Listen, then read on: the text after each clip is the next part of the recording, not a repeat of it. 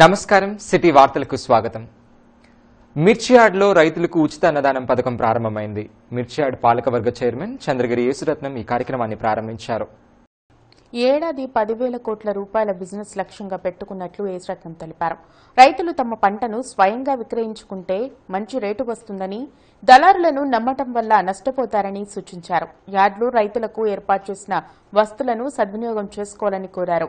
రైతులకు అన్ని విధాల మేలు చేయడమే సీఎం జగన్ లక్ష్యమని యేసురత్నం తెలిపారు. ముఖ్యమంత్రి గారు అడుగుపెట్టిన తర్వాత సకాలంలో వర్షాలు పడటం అయితేనేముంది, మరి రైతులకి మంచి దిగుబడి రావటం, అదేవిధంగా ఇదన్నీ ఒక ఎత్తు అయితే సాధారణంగా దిగుబడి బాగా పెరిగినప్పుడు రేట్లు తగ్గిపోవటం అనేది మన ఇంటర్నేషనల్ మార్కెట్లో కూడా సర్వసాధారణం. మరి గత 3 సంవత్సరాల మనం చూసినట్టయితే ఇంటర్నేషనల్ మార్కెట్లో కానీ డొమెస్టిక్ మార్కెట్లో కానీ ఎక్కడ కూడా పెద్ద వ్యత్యాసం లేకుండా రైతుకి మరి మంచి ధర రావటం కూడా చాలా సంతోషం. మరి ఈ రోజున చూసినట్టయితే గత 15 రోజుల నుంచి కూడా 1,00,000 బస్తాలకు తగ్గకుండా 1,00,000 హయ్యెస్ట్ 1,50,000 వచ్చింది.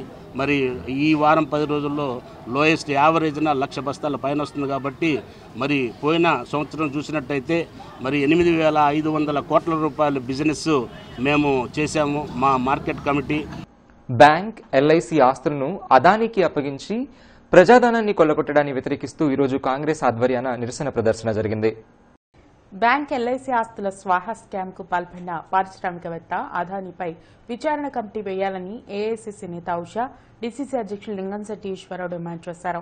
హిందూ కళాశాల కూడలిలోని బ్యాంక్ ఆఫ్ బరోడా బ్రాంచ్ వద్ద నగర కాంగ్రెస్ అధ్యక్షులు ఉస్మాన్, రాష్ట్ర విభజన కాంగ్రెస్ నేత గాలి అశోక్ ఆనంద్తో కలిసి నిరసన కార్యక్రమంలో పాల్గొన్నారు. ప్రధాని మోడీ ప్రోద్బలంతో బ్యాంక్, ఎల్ఐసి ఆస్తులను అదానికి దారదత్తం చేయడం దుర్మార్గమని ఉషా, ఈశ్వరరావు మండిపడ్డారు. విపక్షాలు మొత్తం ఏకమై, దేశ ప్రజల మొత్తం ఏకమై మోడీ అటావ్ అనే కార్యక్రమాన్ని తీసుకున్నా కూడా నిమ్మ నీరెత్తినట్టు దేశ సంపదని ఆ ఇద్దరికి పంచిపెట్టే పరిస్థితిలో ఉన్న పేదల పొట్ల కొట్టి ఉన్నవాడికి పెడుతున్న ఈ మోడీ ప్రభుత్వం వెంటనే దిగిపోవాల్సిన అవసరం ఉంది. దానికోసం చెప్పని all India Congress committee Rahul Gandhi నేతృత్వంలో ఈ కార్యక్రమం అందరం పాల్గొన్నాం. మరి ఈ కార్యక్రమం మోడీ దిగిపోయే వరకు ఈ ఉద్యమాన్ని ఆపమని చెప్పని ప్రజల యొక్క సహాయ సహకారాలు దీంట్లో మేము కోరుతున్నాం. కలెక్టరేట్లో ఈరోజు నిర్వహించిన స్పందన కార్యక్రమానికి ఫిర్యాదులు వెల్లువెత్తాయి. ఈ మేరకు కలెక్టర్ ఎం వేణుగోపాల్ రెడ్డి, ఇతర అధికారులు ప్రజల నుండి ఫిర్యాదులు స్వీకరించారు. కలెక్టరేట్లో ఈ సోమవారం నిర్వహించిన గ్రివెన్స్ డేకి విశేష స్పందన వచ్చింది. తమ సమస్యలతో కూడిన వినతులు అందించేందుకు గ్రివెన్స్ లో బాధితులు బారులు తీరారు. ఈ మేరకు collector M Venugopal Reddy, joint collector రాజకుమారి, ఇతర అధికారులు ప్రజల నుండి ఫిర్యాదులు స్వీకరించారు. ఇందులో పింఛన్లు, రేషన్ కార్డులు, భూ వివాదాలతో పాటు ఫ్యామిలీ సర్టిఫికేట్లు, అధికారుల అవినీతిపై ఎక్కువగా ఫిర్యాదులు అందాయి. ప్రజల నుండి ఫిర్యాదులు స్వీకరించిన అధికారులు తక్షణమే పరిష్కరించాలని సంబంధిత శాఖలకు ఆదేశాలు జారీ చేశారు. అదేవిధంగా స్పందనలో ఫిర్యాదులు అందజేసిన అనంతరం బాధితులు వారి సమస్యలను మీడియాకు వెల్లడించారు. బాబుని దత్తత తీసుకుంది అక్క. దత్తత తీసుకుంటే తను చనిపోయింది.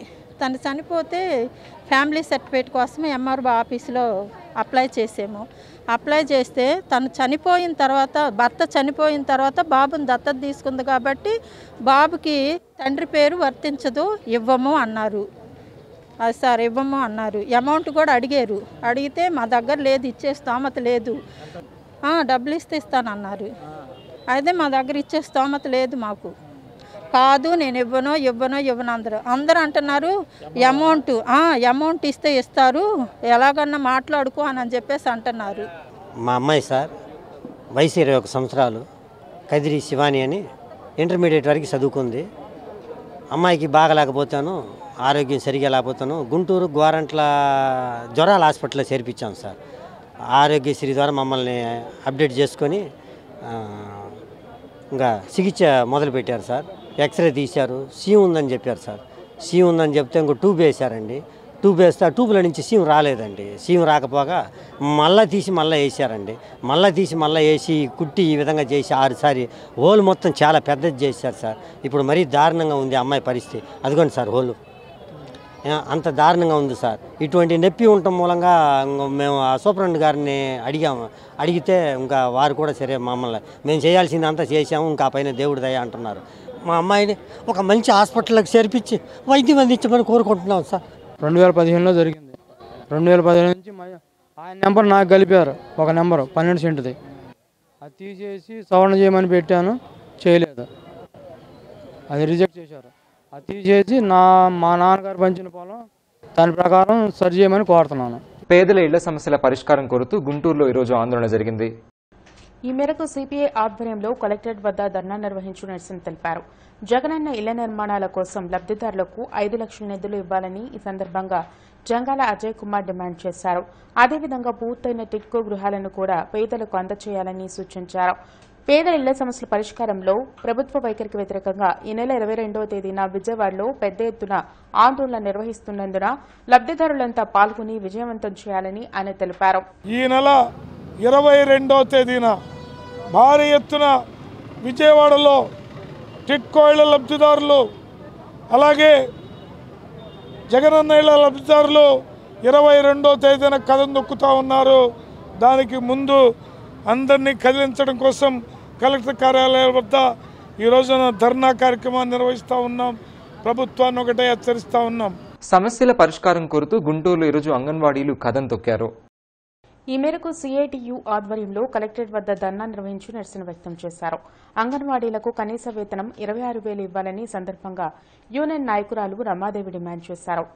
ఫేస్ యాప్ని వెంటనే రద్దు చేసి అధికారుల వేధింపులు ఆపాలని తెలిపారు. అదేవిధంగా సకాలంలో వేతనాలు అందించి ప్రభుత్వ ఉద్యోగులుగా గుర్తించాలని ఆమె పేర్కొన్నారు. ప్రభుత్వం దిగొచ్చి అంగన్వాడీల సమస్యలను పరిష్కారం చేసే వరకు ఆందోళన కొనసాగిస్తామని ఆమె స్పష్టం చేశారు. ఈరోజు 48 సంవత్సరాలుగా పనిచేస్తున్నటువంటి అంగన్వాడీలతో వెట్టి చాకిరీ చేయించుకుంటుంది.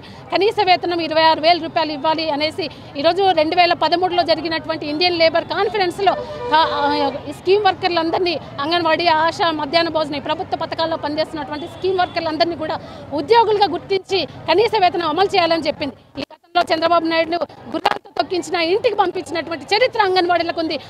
కాబట్టి రాబోయేటటువంటి కాలంలో పెద్ద ఎత్తున ఉద్యమాలు చేసి మా సమస్యలు, మా డిమాండ్లు పరిష్కరించుకుంటాం. అవి పరిష్కరించకపోతే నేను కూడా ఇంటికి పంపించేటటువంటి పని ఈరోజు అంగన్వాడీలు చేస్తారు అని చెప్పేసి ఈ సందర్భంగా అంగన్వాడీల సమస్యలు పరిష్కారం చేయాలి అనేసి రాష్ట్ర ప్రభుత్వం డిమాండ్ చేశాం. ఎస్పీ కార్యాలయంలో ఈరోజు నిర్వహించిన స్పందన కార్యక్రమానికి ఫిర్యాదుదారులు పెద్ద సంఖ్యలో తరలివచ్చారు. ఈ మేరకు జిల్లా ఎస్పీ ఆరిఫ్ హఫీజ్ బాధితుల నుండి ఫిర్యాదులు స్వీకరించారు. జిల్లా పోలీస్ కార్యాలయంలో ఈ సోమవారం నిర్వహించిన గ్రీవెన్స్ డేకి మంచి స్పందన వచ్చింది. ఈ మేరకు జిల్లా ఎస్పీ ఆరిఫ్ హఫీజ్ బాధితుల నుండి ఫిర్యాదులు స్వీకరించారు. ఇందులో వ్యక్తిగత, కుటుంబ, ఆస్తి వివాదాలతో పాటు చోరీ కేసుల్లో జాప్యం, ఆస్తుల కోసం కుటుంబ సభ్యులు పాల్పడిన దారుణాలు, వేధింపుల నుండి మహిళల రక్షణ కోరుతూ అధికంగా ఫిర్యాదులు అందాయి.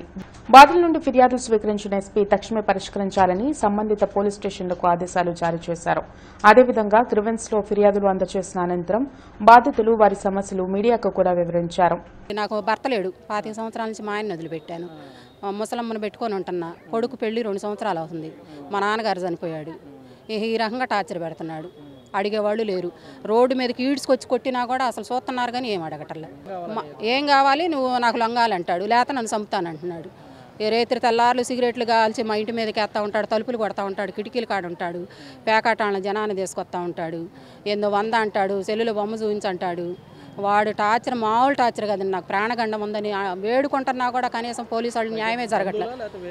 స్పందనకు ఒకసారి 3 సార్లు వెళ్ళానండి. స్పందనకి కలెక్టర్ గారి దగ్గర కాగితం పెట్టాను. 10 సార్లు నందిపాడు పోలీస్ స్టేషన్కి వెళ్ళాను. నాకు న్యాయం అంటూ జరగలే. ఆస్తి కోసం చంపారు. నా మూడో కొడుకు. నా పెద్ద కొడుకును నా భార్య చంపించింది.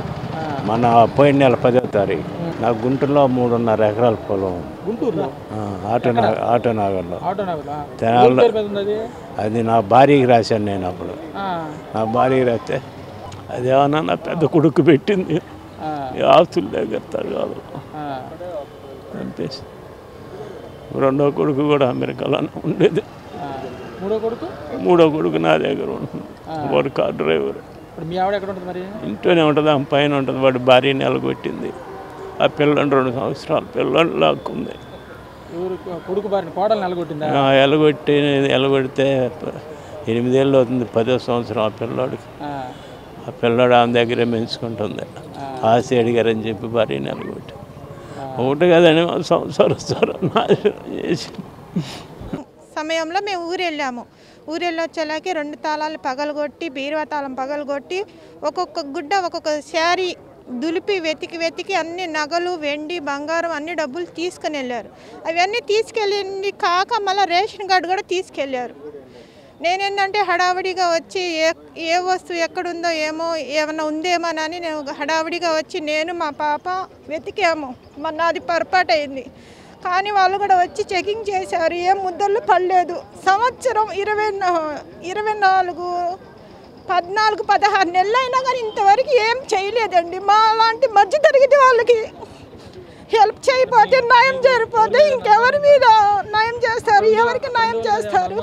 Anganwadi workers and helpers union రాష్ట్ర ఆఫీస్ బేరర్ల సమావేశం ఈరోజు కొత్తపేట మల్లయ్యలింగం భవన్లో జరిగింది. ఏఐటీయూసీ కార్యదర్శి ఓబులేసు హాజరయ్యారు.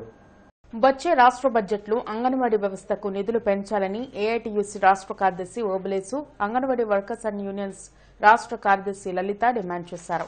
అలాగే అంగన్వాడీలకు 26,000 కనీస వేతనం పెంచాలని కోరారు. ప్రస్తుత కేంద్ర బడ్జెట్లో అంగన్వాడీ వ్యవస్థకు నిధులు తగ్గించారని ఆగ్రహం వ్యక్తం చేశారు. అంగన్వాడీలకు బకాయి జీతాలతో పాటు ప్రతి నెల 5 లోపు జీతాలు అందించాలని ఓబులేసు, లలిత డిమాండ్ చేశారు. అందులో ఈ పరిస్థితుల్లో ఉద్యోగస్తులు సరిగ్గా ఉద్యోగం చేయడం లేదు, మోసం చేస్తున్నారు, దోపిడీకి దొంగతనాలకు పాల్పడుతున్నారని చెప్పేసి అన్ని రంగాల్లో దొరికిన కాడికి కొల్లగొట్టేటువంటి ఈ ప్రభుత్వ పథకాలను అమలు చేస్తూ ప్రభుత్వానికి ఓట్లు తెచ్చిపెట్టేటువంటి ఇంతమంది శ్రామికులను కార్మికులను చిన్నచూపు చూడడము, అవమానించడము ఘోరమైనటువంటి నేరము. దీన్ని మేము పూర్తిగా ఖండిస్తున్నాం. ఆ యాప్లన్నీ ఎత్తివేయాలని చెప్పేసి డిమాండ్ చేస్తున్నాం. నీకు ఏదైనా అట్లా అవసరం ఉంటే కార్మిక సంఘాలను యూనియన్ ప్రతినిధులను కూర్చోబెట్టి మాట్లాడి పరస్పరము చర్చల ద్వారా వచ్చినటువంటి అంగీకారం మేరకు ప్రయాణం చేయాలి తప్ప ఇండిపెండెంట్గా ఏకపక్షంగా నేను నిర్ణయించినా అమలు చేస్తాననేటువంటిది కుదరదని చెప్పేసి ఈ సందర్భంగా తెలియజేస్తున్నాం. ఐసీడీఎస్ సూపర్వైజర్గా పదోన్నతి పొందిన రాష్ట్ర యూనియన్ అధ్యక్షురాలు ధనలక్ష్మిని ఓబులేసు, లలిత, ఏఐటీయూసీ గౌరవ అధ్యక్షులు రాధాకృష్ణమూర్తి సత్కరించారు. మున్సిపల్ కార్పొరేషన్లో ఈరోజు స్పందన కార్యక్రమం జరిగింది. వివిధ సమస్యలను బాధితులు నగర కమిషనర్కు విన్నవించారు. మున్సిపల్ కార్పొరేషన్లో ప్రజా సమస్యలను నగర కమిషనర్ కీర్తి, ఇతర ఉన్నతాధికారులు ఆలకించారు. పరిష్కార చర్యలకు సంబంధిత అధికారులను ఆదేశించారు. ఆక్రమణలు, రోడ్లు, డ్రైనేజీ, మంచినీటి సమస్యలను పరిష్కరించాలని కొందరు కోరారు. పనులు, ప్లానింగ్ అనుమతుల సమస్యలను పరిష్కరించాలని ఇంకొందరు కోరారు. సంక్షేమ పథకాల కోతతో తమకు జరిగిన అన్యాయాన్ని సరిదిద్దాలని మరికొందరు కోరారు.